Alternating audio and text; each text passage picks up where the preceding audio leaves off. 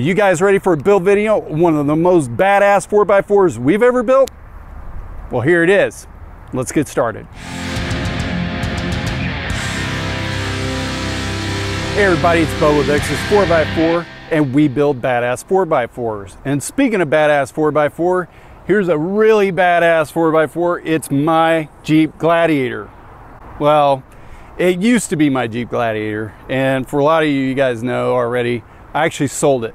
A lot of people speculate why we sold it. Well, there's a few different reasons why, but mostly it came down to a point where it was like, all right, we're gonna keep the truck or we're gonna sell the truck. And if we keep the truck, we're gonna go way out on this thing. We're gonna spend a bunch more money on it. We're gonna make something really one-off and custom out of it. That didn't make a whole lot of sense for business purposes, but it sure would have made me happy. But with the industry and as hard as it is to get stuff right now, it's not really cool to build something unattainable for everyone else. I mean, sure, we might have been able to get some of those parts in and gone really crazy with it, but if we needed to replicate that build, it just wouldn't have been very feasible. So we decided to sell the truck, 2 years old, 45,000 miles on it. It's time to sell. And so we did. As you can see, the wrap is gone. And today it was back in for a little bit of a maintenance on it. And we decided, hey, that was a good time. Let's make a video on our shop truck, because we did a lot of different changes to it over the couple of years that we were driving around. We tested a lot of products on it. We created a few products for it. We took some of those products off and we put some new ones on. And so really this is the final build of what the truck became. And now's a good time. It's back in. Let's do a walk around on it, because I get a lot of questions all the time when I post something about it on Instagram or something. People are asking me what's this or that.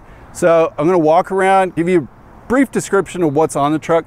I may not cover 100% of the things that are on it, but I'm gonna cover the real big things that people notice and ask a lot of questions about. So let's go ahead and get started. Best way to do this video is to start in the front and just walk our way to the back and go over pretty much everything that we run into along the way. So start with the very front. When it came time to choose a bumper, there was really only one bumper that I could go with, and that was the Evo Manufacturing quarter pounder. Super solid bumper, tough as nails. I've beaten this thing up against solid granite rock and never had a problem with it. I love it. I probably put it on every Jeep I ever own, and it's just held up really well. It's super popular, easy to get.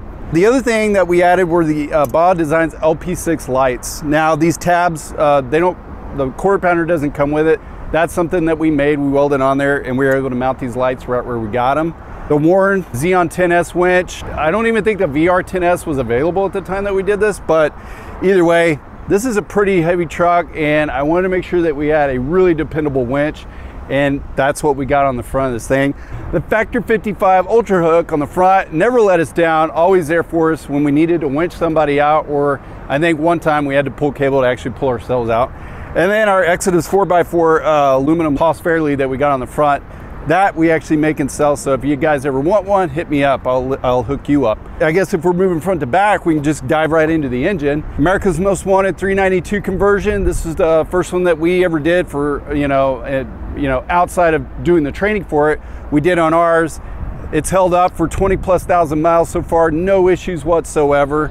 It's just a testament to how dependable the Hemi conversion is in the JL and JT platform. This started out as a Sport S Max tow package, not a Rubicon, but when we did that conversion, we actually had to use a Rubicon transfer case. And to me, what makes a Jeep a Rubicon is the transfer case itself. I mean, lockers can always be added to any Jeep. You can, the sway bar, a lot of Rubicon people delete the Rubicon, electronic sway bar disconnect. So really to me, if it's got a Rubicon transfer case, it is a Rubicon. And so we added the SRT Rubicon decals to the hood and the Rubicon hood itself. So that wasn't really that big of a performance change, but man, it looks good. Let's talk about these fenders. We did the Genrite aluminum fenders. I never really liked those factory fenders. A lot of people love the way the factory fenders look on the JLs and JTs with the LED lights in them and stuff. I'm not a fan. To me, this looks more Jeep.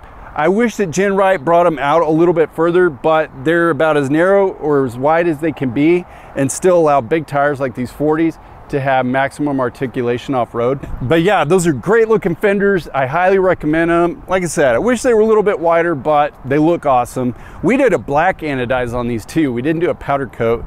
And I think that the anodize just looks awesome. It just really retains what the craftsmanship that was put into the product without hiding it under some powder coat. So I always thought that was really awesome.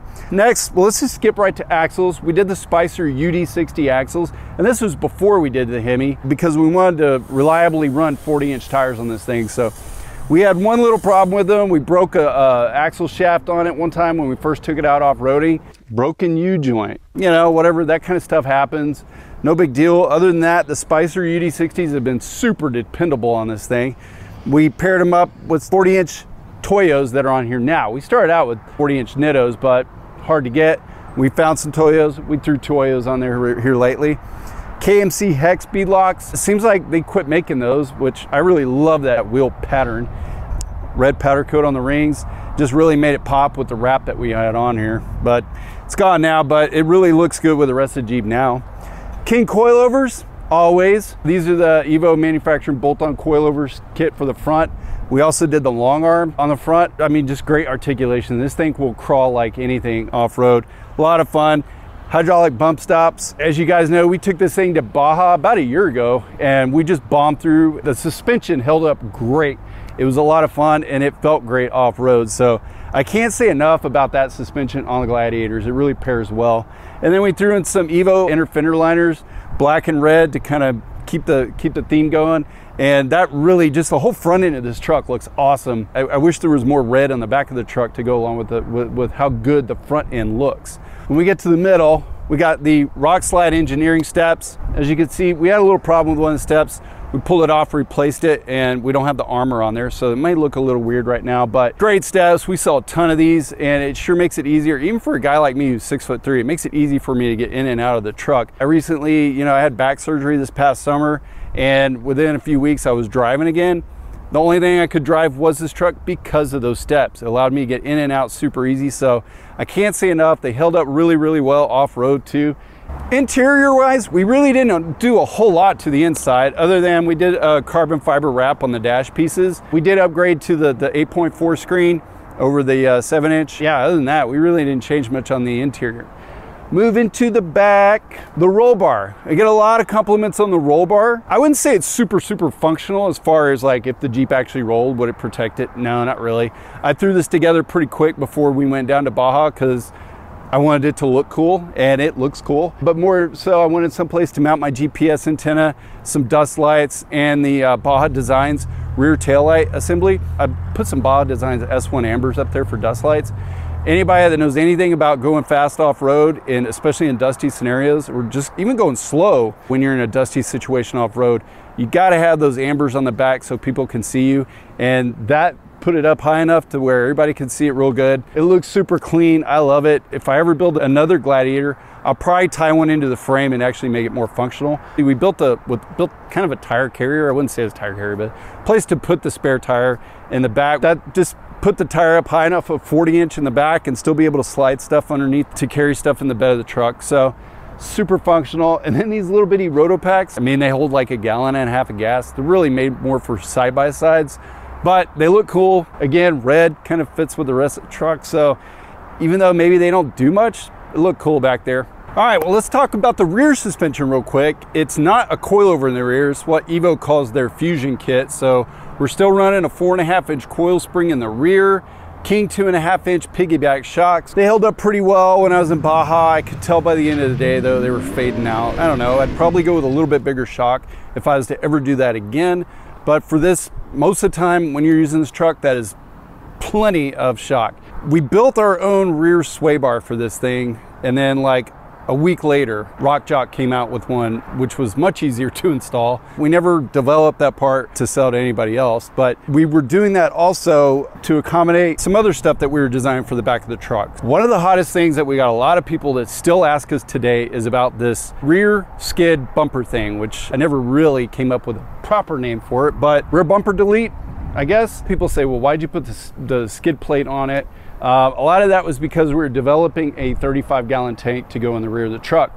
And then we were going to do a trailing arm setup, but we never got the trailing arms, and a lot of stuff just never happened because, well, COVID, right? For those that still asking, yes, we will make this one day, but we're probably going to wait till it's a little bit easier for us to build it which would be the new shop. Once we get to the new shop and we're tooled up and ready to go, we'll start building these and selling them to people wherever you are. But don't think that we're gonna build the 35-gallon tank and send it out across country. That will probably always stay an in-house build. Really, that was designed because we've got this 392 in there.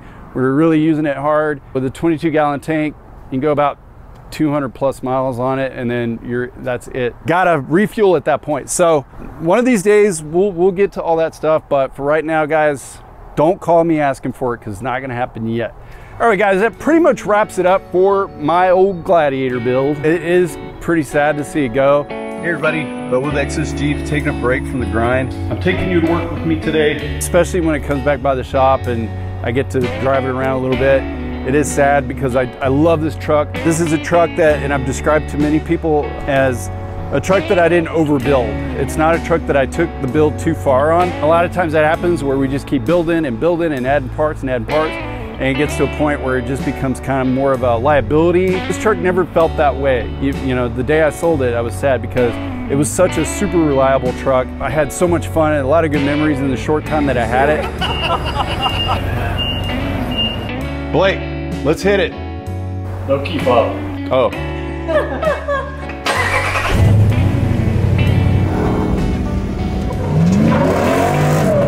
All of it. Talk. Hi. No, talk. Look at the... But on to bigger and better things. I am building something else very soon. It won't be a Jeep and it won't be a Bronco either. So stay tuned for that. I think it's gonna be a fun build. All right, guys, for more videos on off-roading and other cool 4x4 tech, click here.